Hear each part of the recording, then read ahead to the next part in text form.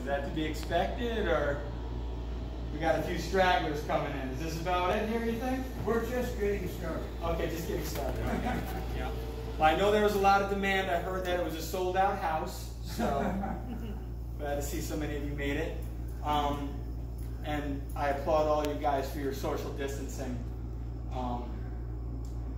Dimensional disbursement of chairs. It's very uniform. You guys are pretty good. My name is Greg Sheldon.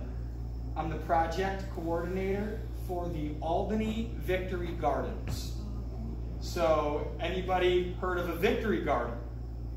Okay, cool. Victory Gardens. The first Victory Gardens. And the interesting thing is, we find ourselves again at war, but with a different kind of enemy. And the fight that we're engaged in is for food sovereignty. You guys have all heard of Victory Gardens. Have you ever heard of a food desert? Yes. Yes. So this is awesome. It's very good talking to an informed crew because we can get right down to the heart of the matter. Our project takes place in Albany's West Hill neighborhood, which is just sort of northeast of Clinton Avenue. Starting on Clinton Avenue, our project encompasses both Clinton Avenue and First Street going down from Quail. So if you can identify North Lake, Quail, First, Clinton, any of that, that's our block. And over the years, we've grown to procure over 20 individual vacant lots that were once homes in a once thriving neighborhood. And now we see a lot of destabilization there. And the way that people phrase it these days is to say there's a lack of community equity. So we're trying to be an equity partner for the West Hill. We're trying to build community literally from the ground up. So when we go in and we take a look at a new lot, the first thing that we have to do is figure out how we can use that in the best possible way to help the community. But it's not just the community, because it's not in a bubble. We're all connected. And finding a way to bring the best possible use out of this lot sometimes takes on regional or global implications. And I hope to touch on a little bit of that today. Our primary focus is the production of fresh produce in the neighborhood. People who live there predominantly don't own their homes and oftentimes don't have a vehicle. So if you've ever had to walk to the grocery store a couple of miles, you know that certain things will spoil in the hot sun on the way home.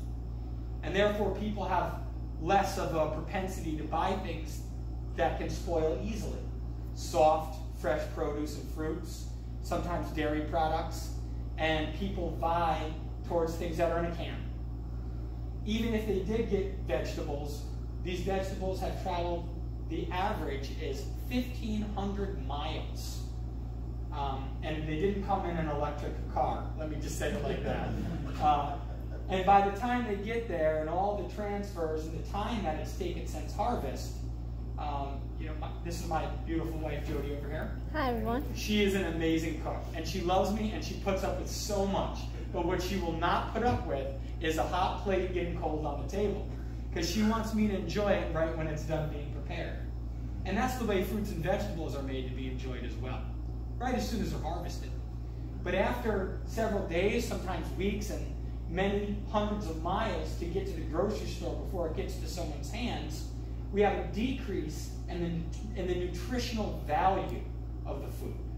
So now we see a community that's already affected by being in a food desert. When they can access fresh produce, it's hollow nutrition. So we're really trying to find a way to build the capacity in the neighborhood for neighbors themselves to produce their own food, to eat, to share, or to sell. By selling the food, they can keep the food and the money circulating in the neighborhood, and that's what makes a community strong. So that's the long and the short of our program, but we'll get into some more details and some Q&A as we move through it. Are we queued up? Is there a way to copy your Gmail right there? That might give